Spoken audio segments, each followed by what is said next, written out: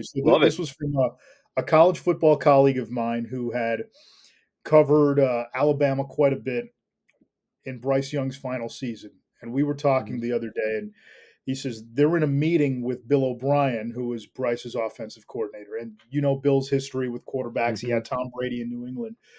And during their production meeting, they asked Bill, they said, "Hey, where does Bryce Young rank in terms of the processing, the preparation?" And Bill says, "Not even close, best I've ever seen."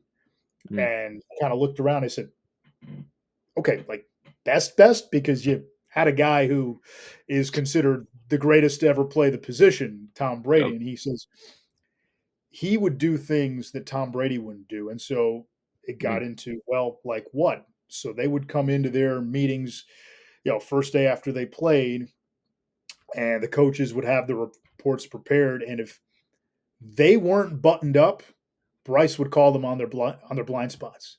Okay, Wow. well, I have this.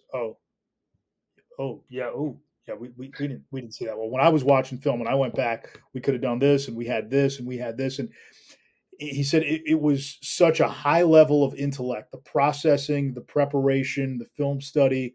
He said he's never seen it at any level from a player. And he said he put so much pressure on our coaches to be great because they had to meet him at that level. He Wow. prepared like a coach. And I just think he got scrambled last year, being a Yep. rookie, having no offensive line.